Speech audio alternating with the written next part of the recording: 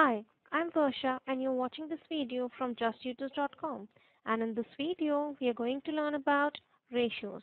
And in ratios, we are going to focus on the topic which says the two quantities can be compared if they are in the same unit.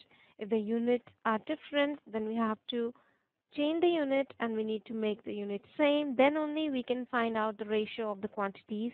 And the another part that we are going to cover up in this video, that is order of the element while finding out the ratio.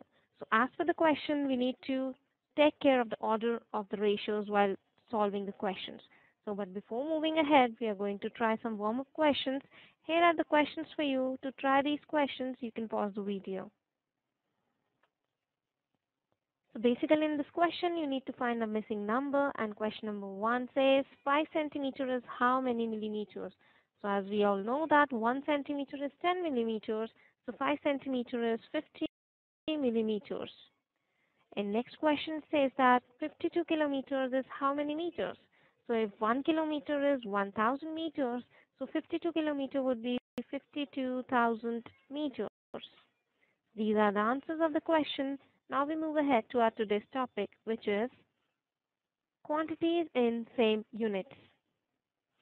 So the question says Aman has two wires. The length of the one wire is 400 centimeter. Need to take care of the unit.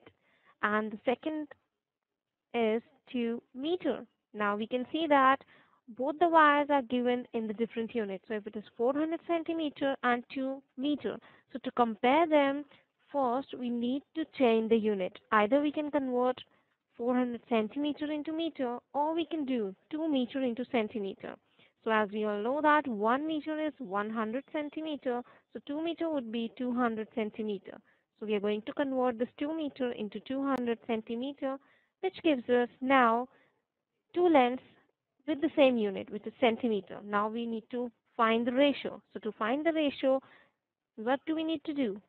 We need to put the one ratio on the top, the other at the bottom. This gives us 4 over 2, and this gives us 2 over 1. So the ratio is 2 is to 1. So this is the ratio. So whenever you have been given with the different units, make sure to look at the unit and change the unit into the same before finding the ratio. Else you will comes up to find a wrong answer.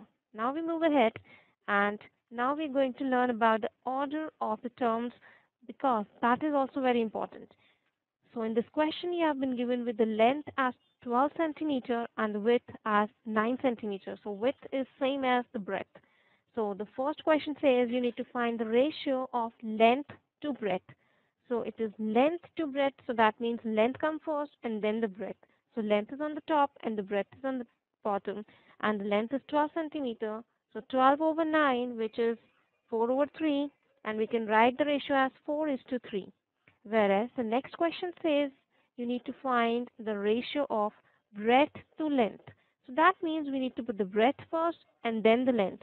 So breadth will come at the top and the length will come at the bottom. So that would be 9 over 12, which is same as 3 quarters. And the ratio would be 3 is to 4.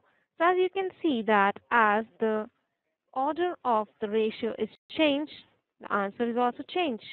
So that means while answering the question, make sure you look at these two things properly, that in which unit we are working and what is the order of the term being given to us. Now here is a practice question for you. To try this question, you can pause the video. So as you can see that we have been given with two different units again. So you need to change the unit first and then you need to find out the answer. So the answer for the question is this. So you can pat your back as you work really well in finding out the answers of the ratio, and you're understanding the concept that which one is the correct order and which unit do we need to work out on it. That's really great. Thank you for watching the video. For more, please visit justtutors.com.